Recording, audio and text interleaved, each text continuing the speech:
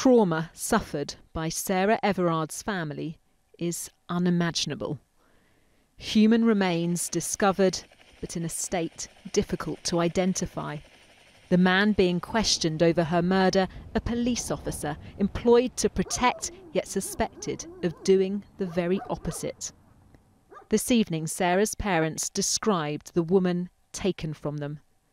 Sarah was bright and beautiful, a wonderful daughter and sister. She was kind and thoughtful, caring and dependable. She always put others first and had the most amazing sense of humour. She was strong and principled, a shining example to us all. We are very proud of her, and she brought so much joy to our lives. In Deal, in Kent, officers continue to search the home of the Met police officer arrested on suspicion of her murder. It's emerged he was taken to hospital yesterday for treatment of a head injury suffered in custody, but is now back at a police station. This case has appalled many, and today the Prime Minister added his outrage, saying, "I am shocked and deeply saddened by the developments in the Sarah Everard investigation. Like the whole country, my thoughts are with her family and friends. We must work fast to find all the answers to this horrifying crime." Meanwhile, near Ashford, a major operation continues at the site where the human remains were found.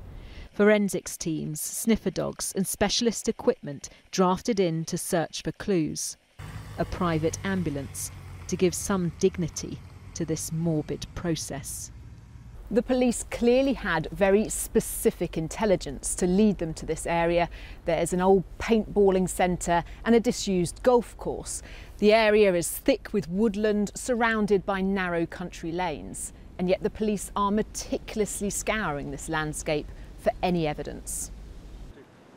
In addition to their normal duties, they carry flowers brought by members of the public, strangers compelled to show that Sarah Everard and her family are in their thoughts.